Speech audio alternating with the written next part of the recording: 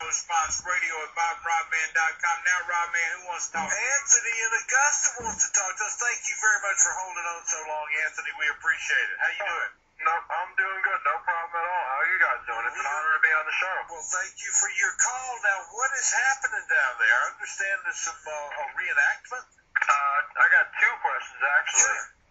The first one is, I had a lawnmower my friend had handed me down, and now it's broken. The grass on the lawn is really growing out. I was looking for advice on where I could find a cheap one that would get the job done. Anthony, I'm going to tell you something, buddy. I've had experience with used lawnmowers, and in every case, it wasn't good. Right. The only way I would do that would be if I was willing to invest in a push mower. Okay. And if you do invest in a push mower, number one, they don't break down. Number two, they're fairly easy to maintain. And number three, if you can find a used one, they're pretty cheap. Right. But, Okay.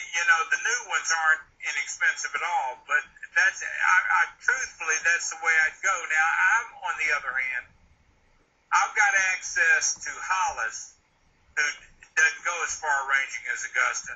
Hollis can fix anything, and he can make it run. Matter of fact, I had him out at Sissy's yesterday, and she's as happy as she can be, which after 43 years of marriage is a good condition for me to be in. But I'd look for a push mower, son. Wow. Well, thank you so much. 43 years of marriage. That's Incredible. Yeah, well, it ain't bad if you got a good woman. Yeah, that's true. You don't know how incredible it is, though, that she stuck with me all these years. I can tell you that. that is quite incredible. Now the second thing, the reenactments. I was watching CNN with my girlfriend Debbie the other night, Right. and we see two people dressed up in Civil War gear, and they're doing in reenactments about the Civil War, and basically the blacks are complaining about how the whites are sticking it in their ass. Maybe that's too bad. Hey, Anthony, were you able to dump that?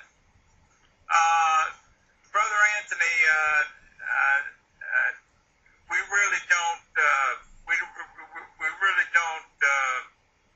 tolerate that kind of thing here. We have children listen to this program.